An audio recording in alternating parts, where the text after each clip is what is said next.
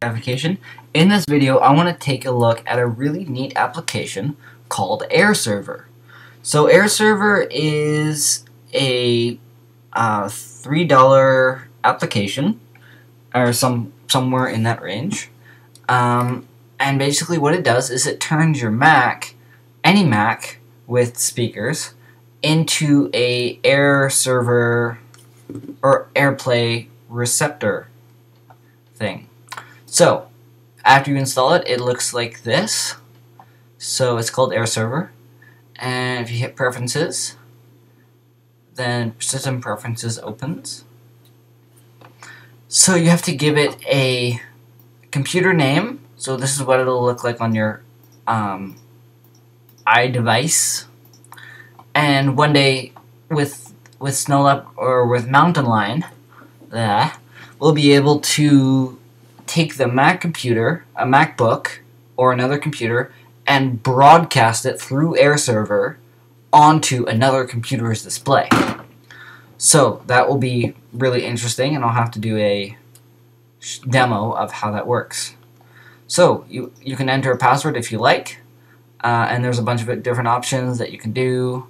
Most of which, the broadcast automatically, no idea what it means, and dual mode AirPlay, no idea what it means. So if you're curious, look it up. That's my suggestion.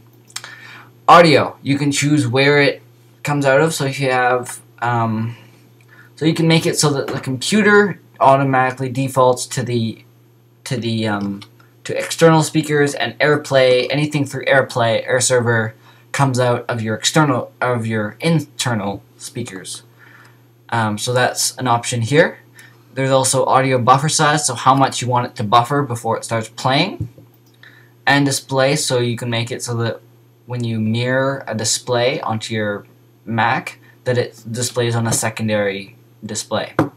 So thanks for taking, I guess I should show you a demo. So I'm going to connect my iPod to it here. And let's see if it comes up. I've never done this, so I don't know what it looks like.